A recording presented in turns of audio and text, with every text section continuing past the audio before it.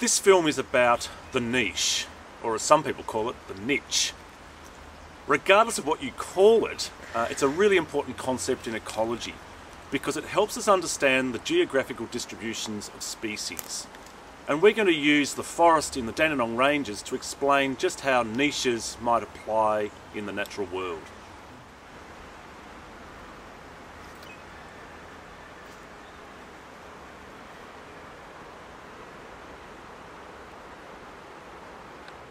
I'm in front of a mountain ash, Eucalyptus regnans, magnificent forest tree that you find in southern Australia.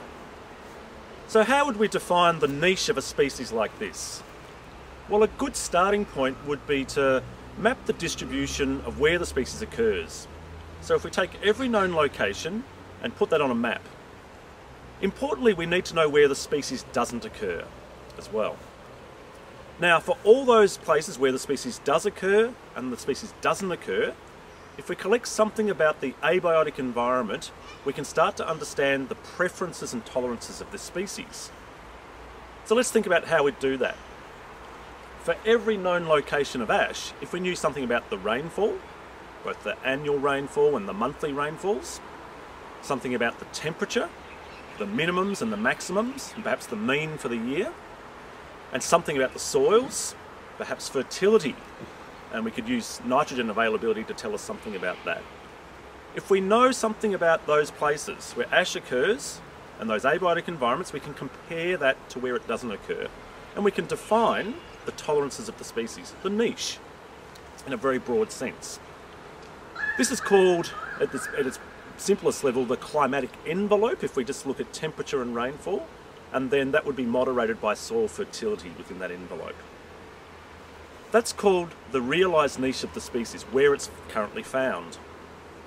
Now maybe this species could also be found outside that current distribution, in what's known as the potential niche. So that's places where the species could grow but currently doesn't. That occurs because sometimes this species hasn't dispersed to those areas yet. Perhaps it's because there's been too frequent a fire regime. Perhaps there's been some disease that's killed off the trees in those areas. So the realised niche is where the species is currently found. The potential niche is where the species could potentially grow across the landscape. Now let's think about how we might test this idea of niches in a local scale here in this forest. And we're going to focus on two tree ferns to ask this question. In this forest, there are two major tree fern species, and we're going to test the idea that they have similar or different niche requirements to exist in this forest. To do that, we're going to look at their distribution across an environmental gradient, a gradient of moisture availability. But before we can do that, we've got to identify the two tree ferns. Let's have a look at the first one.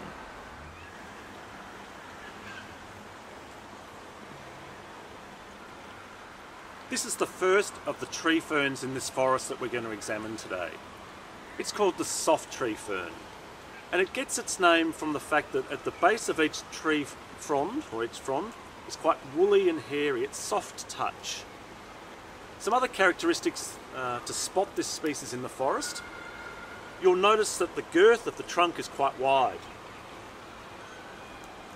It's about so wide, so they're quite big.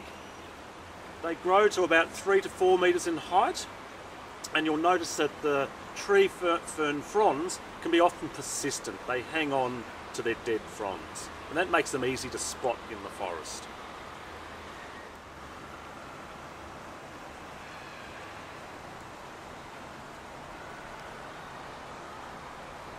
This is the second of the tree ferns that we find in this forest, and it's called the rough tree fern, Cyathea australis. Now the rough tree fern gets its name from the rough nature of the base of the fronds. They're like sandpaper, they're rough to touch, so they're really obvious to tell from the soft tree fern. There are a couple of other features of this tree fern that make it a little bit different. You'll notice this time the girth is much narrower. They're rather slender tree ferns. The height of this species can be much taller than the soft tree fern. I've seen examples of these tree ferns up to 8 or 9 metres in height. Magnificent examples of tree ferns. So the spotting characteristics allow us to tell the different species apart. Now we're going to examine something about the distribution of these two species in this forest. So, if we want to work out the preferred niches of these two tree fern species, we might want to examine their distribution, their abundance, in relation to a key environmental gradient. And in this site, that gradient is likely to be something about moisture availability. Ferns, after all, tend to grow where it's moist. So what we might want to do is look at the distribution of the two species, count the number of individuals, and plot those numbers relative to how wet or dry a site is. And today we're going to use position along a slope to tell us something about how wet or dry the site is. By quantifying the abundance of a species on this gradient, we can work out what might be the role that moisture plays in the distribution of that species. Now, we wouldn't expect the distribution of the two species to be exactly the same. Niches tend not to overlap exactly. They'll be slightly different. So we're looking to see if the two species sort themselves out according to this environmental gradient of wetness. Let's start in the creek.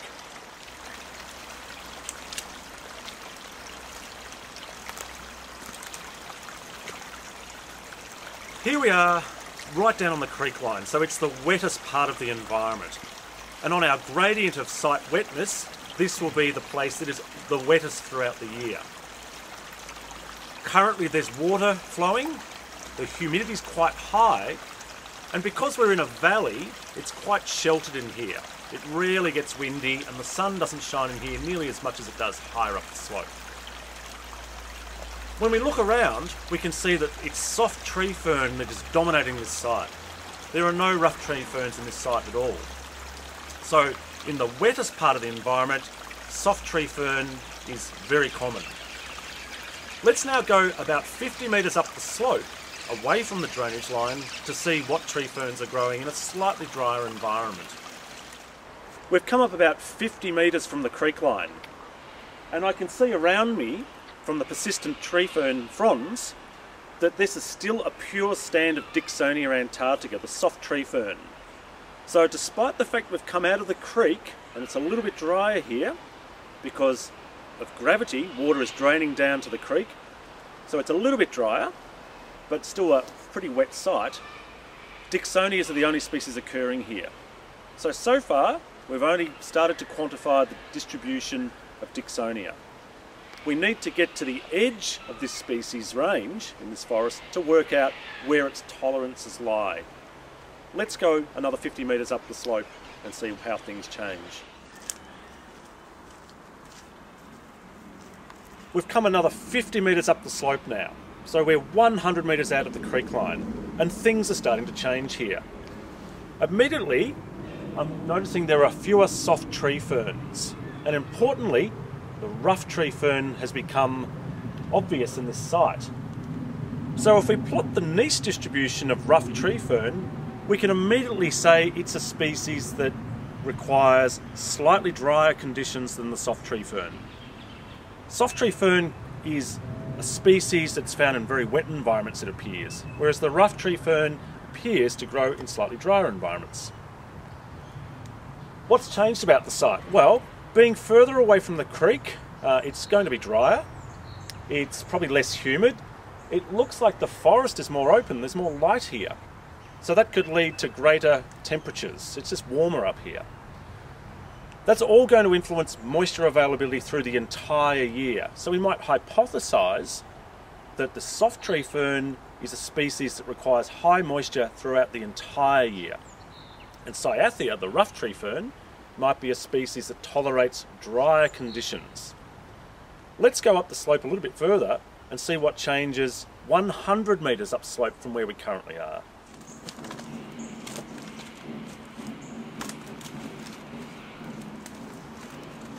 We've come much further up the slope. I've beat my way up through the forest, maybe up another 100 metres. So we're 200 metres away from the creek. And around me, what I see is only the rough tree fern, Cyathea australis. There are no Dicksonias here at all to be found. So we've come to the edge of the distribution of Dicksonia. Clearly it's got too dry. It's probably much better drained soil here, not nearly as wet, quite open, probably a little bit warmer, and I suspect it dries out more. Cyathea, by comparison, if we were to plot its niche distribution, is clearly a fern that tolerates drier conditions than the soft tree fern. Let's go up a bit further upslope, we'll beat up again, and see if we can't find the edge of Cyathea's distribution. That way we can work out where the species started and where the species stopped, and that tells us something about its tolerances on this moisture gradient.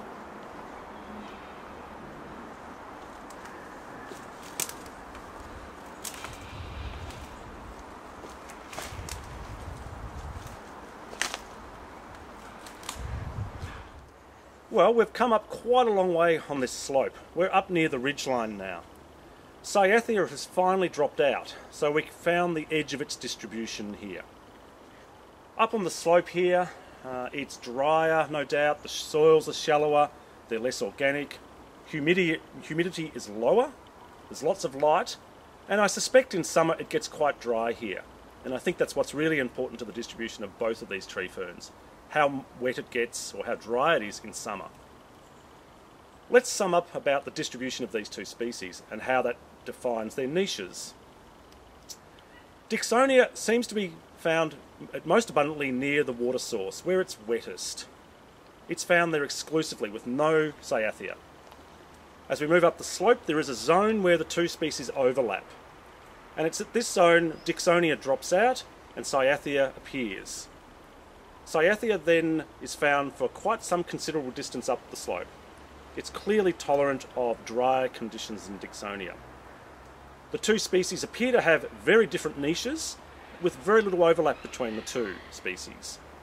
And that's how niche coexistence allows species, or niche differences allow species to coexist in mountain forests like this.